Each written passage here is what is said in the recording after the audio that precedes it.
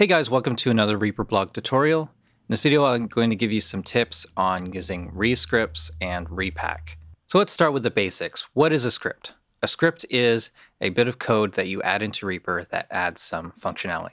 Scripts can be written in EEL, Lua, or Python.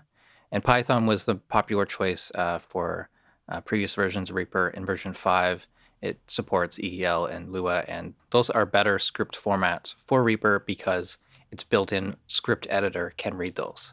To run a script, you can simply double-click it. You can click Run or Run and Close. Just like any action, you can use scripts as part of custom actions as well as part of cycle actions. Some things are just filling in the gaps of what is missing in Reaper, and some of these are totally new ideas and really, really cool stuff. All right, so maybe you're thinking, how do I load a script? So just look in the action list. And here we have ReaScript New and Load. I'm going to click on Load. I'll grab the script and it adds it into the list. If we want to see what's inside this, we can click Edit. And we have the option of ReaScript IDE, which is the built-in editor for ReaScript in Reaper. And Text Wrangler is another external app that I added as an editor. We'll come back to that in a second, but I'll just show you in the ReaScript IDE. So this is the script. This is one that I made. It's not a very good script because it has no header. It has no descriptions of what it's doing and things like that. But it's something that works, and it's something that I've been using. I'm going to close that, and I'll go into one from Xray. So let's have a look at this one. And this one has a lot more information. This is the script header. And there's all this information, who made it, a link to the website.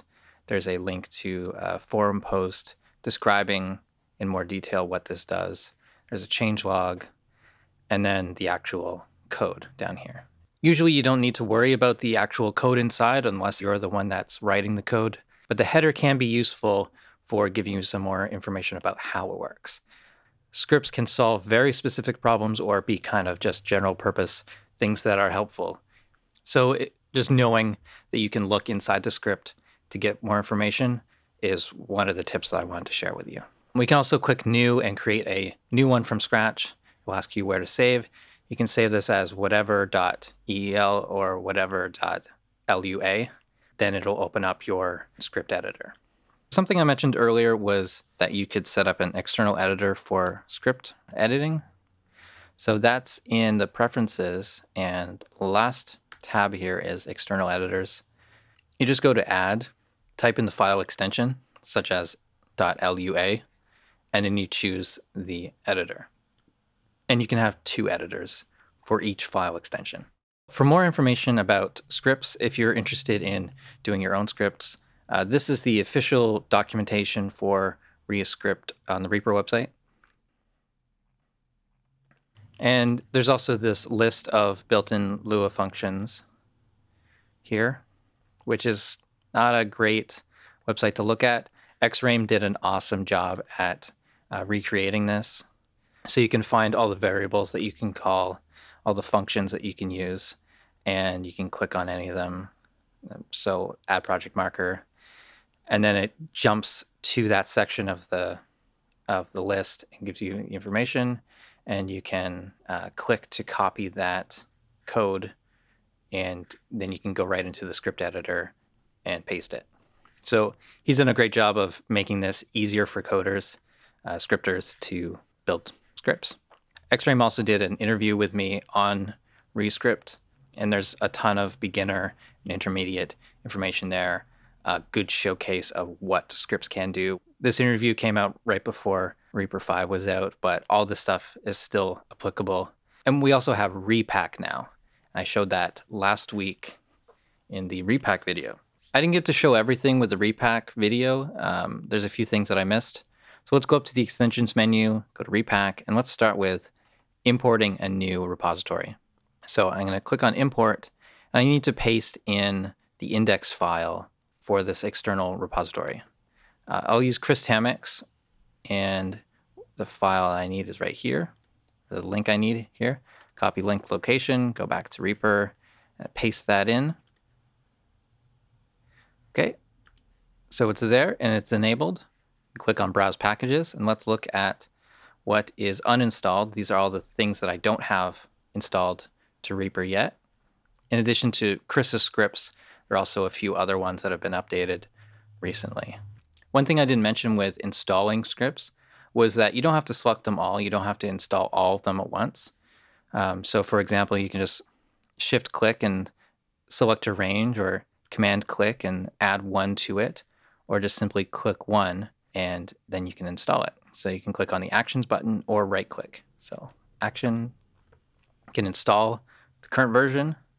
You can look at previous versions if that exists. Package contents will show what files are going to come along with it.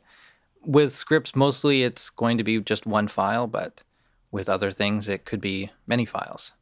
History, and we can also see the about for the reteam scripts.